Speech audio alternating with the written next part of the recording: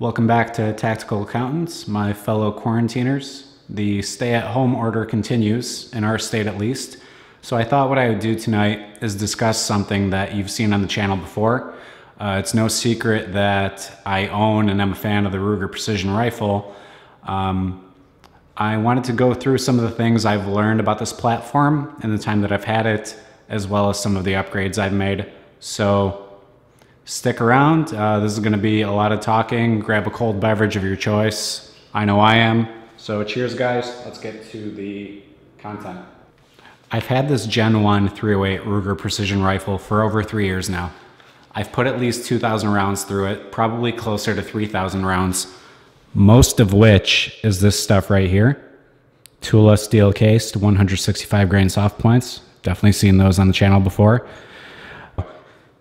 That, believe it or not, is a 5-shot group at 100 yards with Tula 165. So around 3/4 of an inch.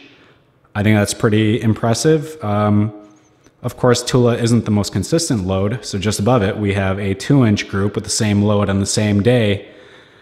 But what I am saying is, if I do my part, I'm doing my part too. with Tula, it's not all that bad out of this rifle.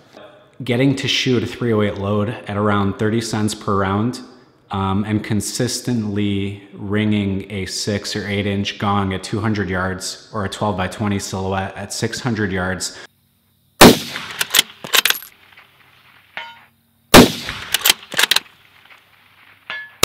Knowing that you have that ability to train for cheap and you're still the limiting factor rather than the rifle, that's a big selling point for me. When you step up and shoot something more fitting of the precision part of the RPR's name, something like this Federal 175 grain gold medal match, this exact rifle has put 5 rounds into around a 1/2 inch at 100 yards. Check out our accuracy test video of it for evidence of that. When I got this rifle, I was not yet shooting Precision Rifle Series or PRS style matches. In fact, I didn't know what that was. The first season I competed, I shot this very rifle in 308, and I can confidently say that I was the limiting factor, much more so than the rifle was. It is more than accurate enough. Let me get behind it a little to show you the action. So with the Ruger Precision, you get a 60-degree bolt throw. It may not be the smoothest in the world. I say that relatively speaking. It does seem smooth, I'm sure, when you see me cycle it. But compared to something more premium, more Gucci, like the custom build you saw on this very channel compared to this rifle, Machik's build, I mean, there's just no ifs, ands, or buts about it. When you take a $1,000 action, a naked action, and compare it to a rifle that costs $1,000 in its entirety, there are going to be trade-offs. With that said, this action is pretty quick. Like a lot of us, after I got a taste of competition, I kind of caught the bug, and I started considering what could make me more competitive as a way of throwing money into it as opposed to improving upon myself as a shooter. I'm sure you all know that feeling. So this one has stayed 308, but I was able to keep it around as a training tool and just a fun gun to shoot and something to hunt with because of, I'm sure you've seen it in the background here.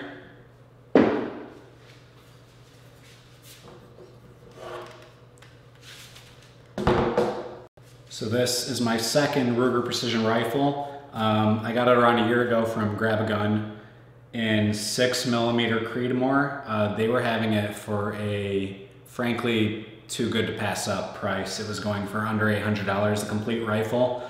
My 308 when I got it was over $1,000, so that's a no-brainer. You saw it on the channel before, shooting out to 1,000 yards in the desert in Wyoming. It has since gotten some upgrades that we'll discuss. So before we get to the rifles, let's compare the calibers. My first Precision is still chambered in the tried and true 308 Winchester. So here you have a 175 grain bullet going around 2,600 feet per second. The biggest perk with that is energy at the muzzle and of course barrel life. You can expect a barrel to last at least 5,000 rounds. That's definitely appealing. Moving on to 6.5 Creedmoor, everyone's heard of it. Here you have around 140 grain bullet going around 2,800 feet per second. Shorter barrel life at around 2,500 rounds, give or take. Less recoil, of course, with a lighter bullet, less drop, less wind drift. And then 6mm Creedmoor, like 6.5, but even more neck down. 105 grain bullet to 108, going around 3,000 feet per second. So even less drop, quicker velocity, but also shorter barrel life at around 1,500 rounds potentially before you want to swap that barrel out, but also the least recoil of the bunch. So 6.5 is being discussed because the barrel on my formerly 6mm Creedmoor RPR is now in fact that 6.5 barrel that I picked up. It is a Faxon Firearms barrel, unfortunately discontinued now as far as I can tell. It is 24 inches with their heavy fluted profile.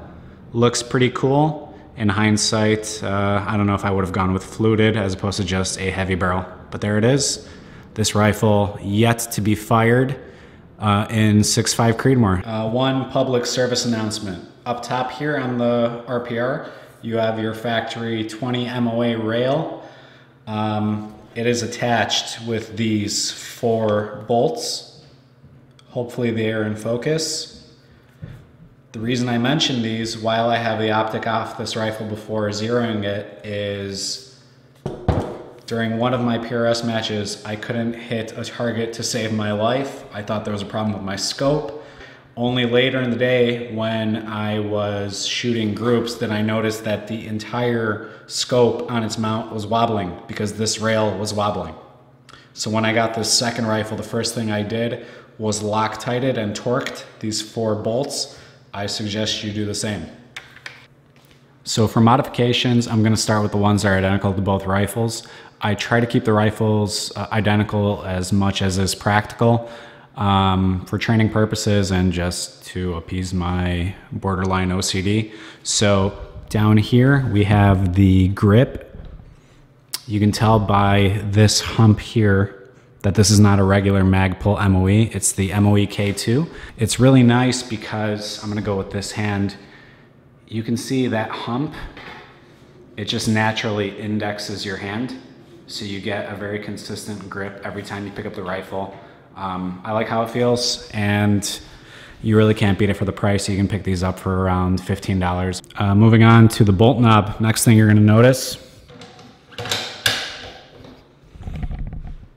that bolt knob is made by a company called MG Tactical. You can find these on Amazon. Believe it or not, they're around $20, which is a great price. It's roughly half of a lot of the knobs you see on places like Anarchy Outdoors. I have noticed a difference just dry firing between this and the factory bolt knob. This longer section being textured gives you more purchase, and for me at least allows for a more consistent grip when working the action quickly. At the back of the bolt, that is the Anarchy Outdoors titanium bolt shroud. I'll take it out, give you a better view of it. Not only does it match the finish of the bolt perfectly, so it looks really nice. Titanium, as we all know, is one of the strongest metals, if not the strongest. What that means is when it's interfacing with steel, it's not going to get worn away. The bolt is made of steel, so the titanium is going to hold up. The reason I bring that up, let me just reinstall that here,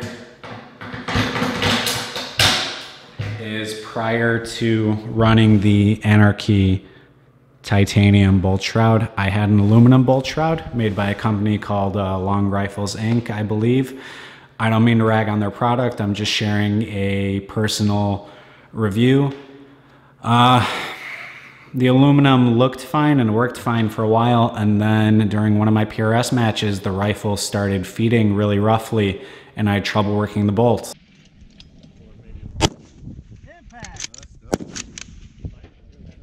It turned out is that the steel of the bolt had won the battle against the aluminum of the bolt shroud, and the aluminum had actually started to wear away in places, allowing the shroud to move on the bolt. and obviously interfering with the smooth operation of the bolt. So this titanium one, so far, no problems. I have it on both rifles. I highly recommend it. One more thing that you can't tell just by looking. This is internals. Let's say you're shooting a stage in PRS. You have a small steel target 300 or 400 yards away. You're shooting off of a barricade, off a bag, so you're not in the most stable position. You break the shot, let's say you hit. It's time to reload. This action, I'm gonna do it by lifting the bolt handle. You can see by just lifting the bolt handle, I'm moving the rifle. That may not seem like a big deal, but when you're doing it under stress and against the clock, the smoother you can get that next round in without upsetting the rest of the rifle and getting back on target, that might be the difference between getting another hit on a stage.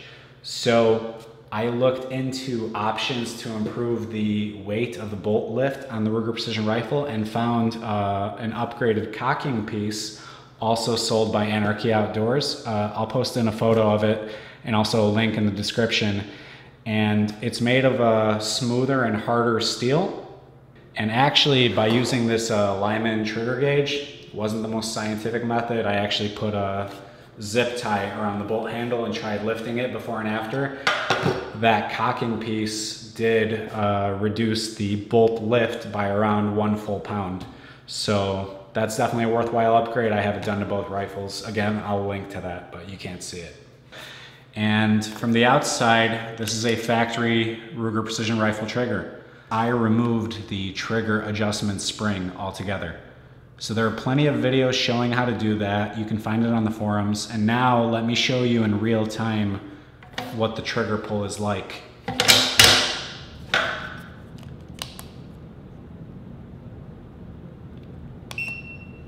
So here we go.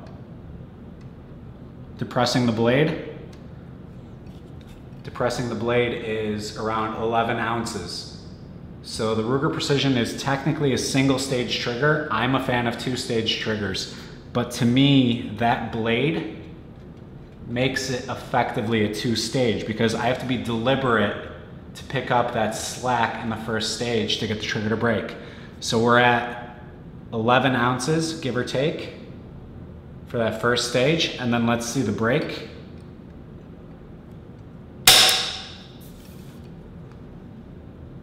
£1 pound, 14 ounces.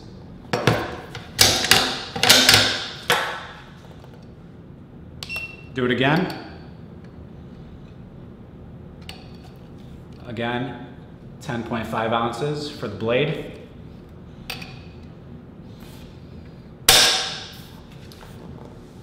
£1 pound, 8 ounces. So there you have it, guys. No trickery on camera, just by removing the factory spring in your Ruger Precision trigger, you can get it down to 1.5 ounces, effectively still being safe. You can see there, if I don't depress that blade, I cannot make the gun go off. Very little creep, very little over travel, and to me it's just, I don't need a better trigger than that for $100 or more. It's not worth it for me. Your results may vary. If you're happy with your Timney, more power to you. I'm gonna stick with this setup. I would recommend stopping at removing the spring though, and not modifying the trigger anymore. The reason I say that is one write-up I found said not only to remove the spring, but to try polishing the sear, the surface a little bit, to try to get rid of that creep. I did a very minimal amount of that polishing. And then when I went to reinstall the trigger, that trigger would not reset reliably. I don't know why that is. Sometimes running the bolt fast, it would reset. Sometimes the blade just would not reset, and I would go to take a shot and find that I had a dead trigger. So I actually went to Sniper's Hide forum. I found a really helpful guy willing to sell his factory trigger for a good price to do me a solid. I went ahead and removed just the spring on that. So currently I have 2 factory triggers with just the springs removed, and they reset 100% of the time, and I'm very happy with them. I would not recommend trying to polish anything because that's how I broke, as far as I'm concerned, my 3rd factory trigger. As you can see, factory stock here, factory stock here. Some people like to rag on these stocks, calling them cheap, saying, you know, they're a nightmare and they need to be replaced as soon as possible. I've had 0 issues. They're adjustable, they're comfortable, they fold out of the way just fine. I see no reason to drop a $200 Magpul precision rifle stock on these. If you do, more power to you. Up front, again, that is the 6.5 Faxon barrel. And for a muzzle brake on the 6.5, I have the APA Little Bastard. I believe that's a Gen 2. So that's nice. One nice thing about it is you don't need to use a crush washer and retard strength to get it installed. It's nice and easy. Looks mean. And on the 308, that is still the Precision Armament M472.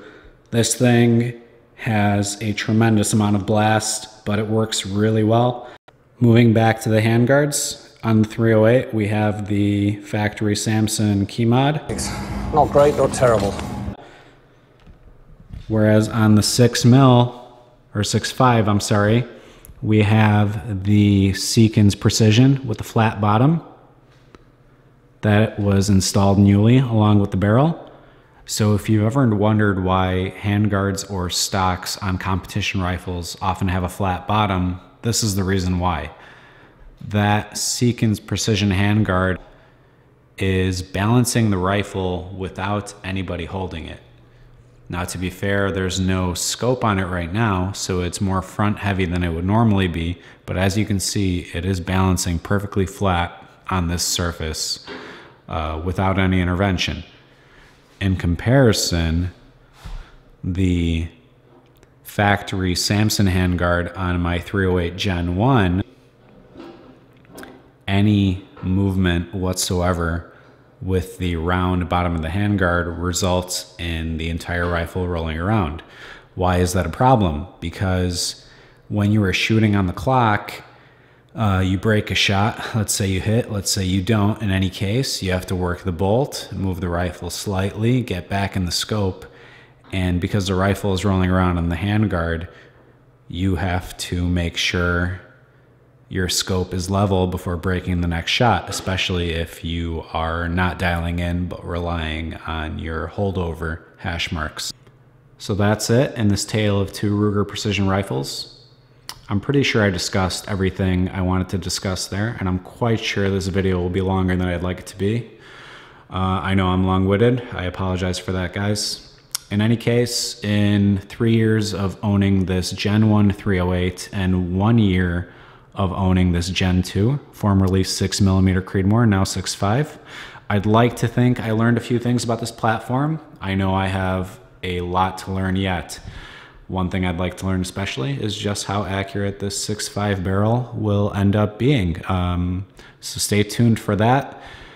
Looks like we have plenty of time ahead of us to record before we do get back out at the range. Like a lot of you, I know I'm dying to get back out there. But this situation reminds us that there are more important things. So stay safe, guys. Stay healthy. We're all in this together, and we'll catch you next time. See ya.